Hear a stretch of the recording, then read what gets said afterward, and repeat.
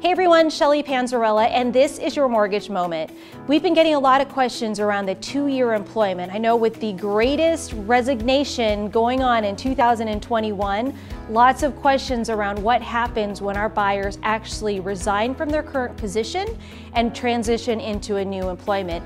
So depending upon what the actual position is, so if you have somebody who's in a customer service related field, much like a tip earner or a server, a host, who's going into another customer service related field, and they're going into a position that is full-time, so there's guaranteed hourly rate or a salary, that is absolutely acceptable for us to use the previous history as part of their employment history.